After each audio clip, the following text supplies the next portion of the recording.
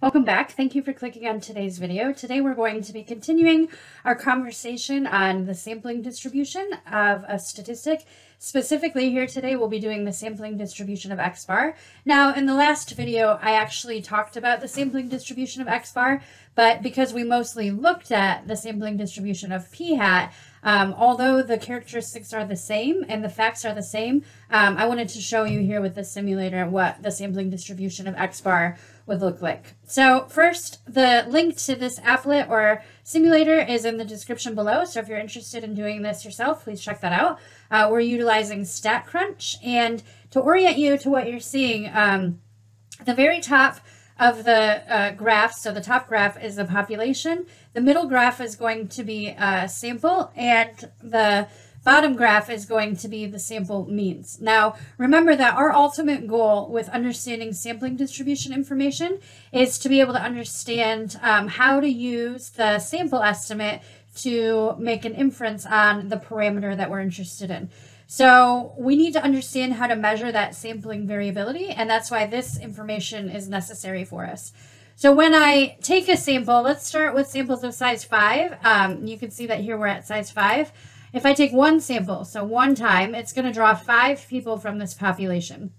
And then it calculates a sample mean, and that's what's going to go into the sampling distribution that's in the bottom graph. So again, I take a sample, I did it one time, and now that sample mean from the sample that came from the population is falling down into this bottom graph. So you can see we've taken 2 samples. So if I do it again, it takes 5 individuals from the population. This is that sample, and then it calculates a sample mean. And again, that's what's in the sampling distribution. So if I do it again, 5 individuals from the population go into the sample, and then a mean is calculated and it goes into the sampling distribution. Again, we're at size 4. So if I keep doing this over and over, so if I do 5 samples of size 5,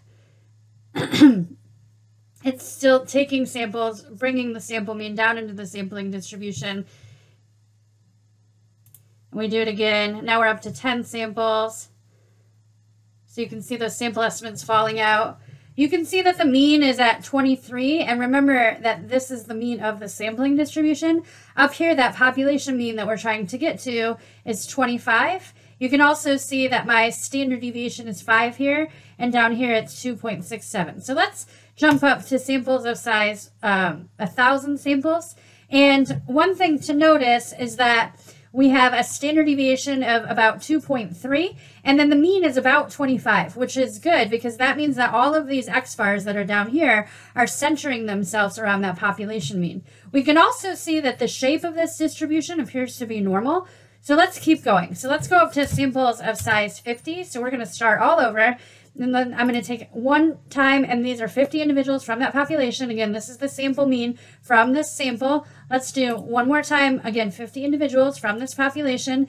That group of people created this sample mean that's down here. If I did it 1,000 times, now what I want you to notice is that we have 1,002 samples. Our mean is approximately 25. It's 24.95. And this time our standard deviation is 0.73 about, and it does have that normal shape. So the one thing that's a big change is the standard deviation, or that variability measurement, decreased when I went from samples of size 5 to size 50. Okay, let's change and do samples of size 500. So again, I'm going to take a sample one time. These 500 individuals made this sample mean, so this is an X-bar. Again, this population, 500 individuals were selected from it, and it created this sample mean.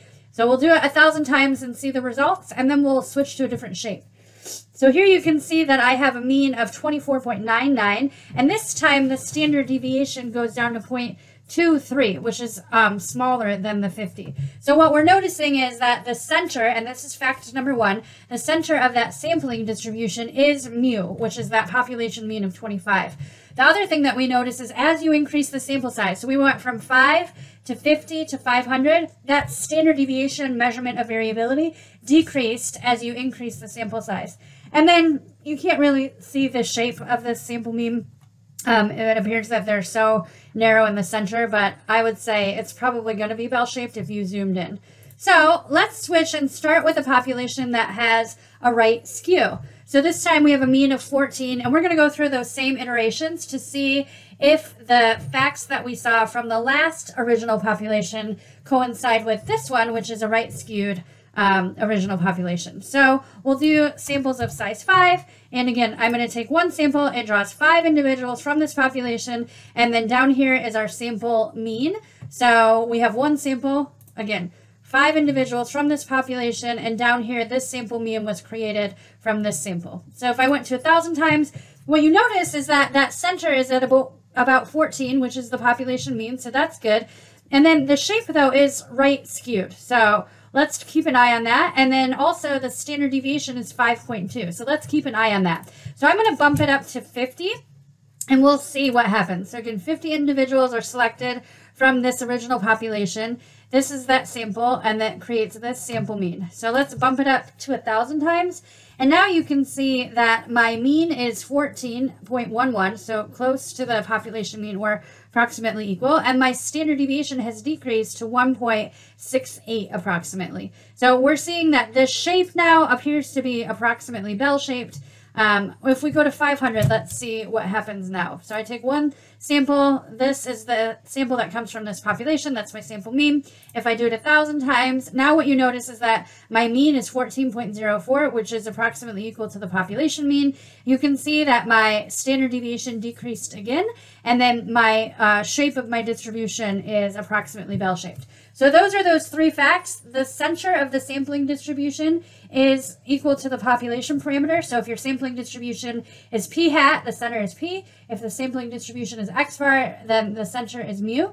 You've noticed that as the sample size increases, the variability decreases. And then we've also noticed that as the sample size increases, like we did here, the shape begins to look more and more bell-shaped. And I just want to emphasize that one more time. So let's say we have samples of size 2. You can see that this is extremely right skewed. Let's say we go up to samples of size 10. I take 1,000 samples. You can see that that's slightly right skewed. Let's say I go up to samples of size 20. I take 1,000 samples. You see it's beginning to look more and more bell-shaped. If I take a sample of size 40, you can see it looks very normal there. So those are those 3 facts. That's me emphasizing what we saw in the last video. Check this website out, or this applet. It's kind of fun to play around with. Otherwise, I'll see you in future videos.